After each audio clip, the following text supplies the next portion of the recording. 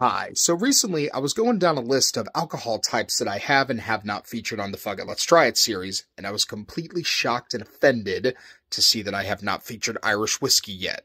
Now, to be fair, the only kind of Irish whiskey I can readily find in shot format is Jameson, and who hasn't tried Jameson? I'm not about to feature that on here, but what I did discover recently is Slane Irish whiskey, which I am completely unfamiliar with, so Fugg Let's try it. As I've done before with beverages that I'm completely unfamiliar with, I actually found their website and just did a quick skim through, and after skimming through, I'm still not sure what they're about. Like, the website was literally just full of, we're planting such and such trees this year, this is the natural ingredients we're using. So if anything, they seem like nice people. Let's see how their whiskey tastes. Cheers!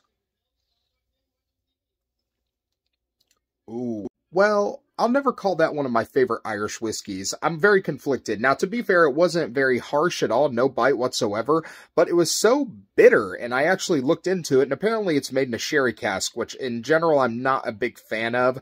Just has that weird dry wine taste to it, but it wasn't the worst, and at least I have an Irish whiskey on here now.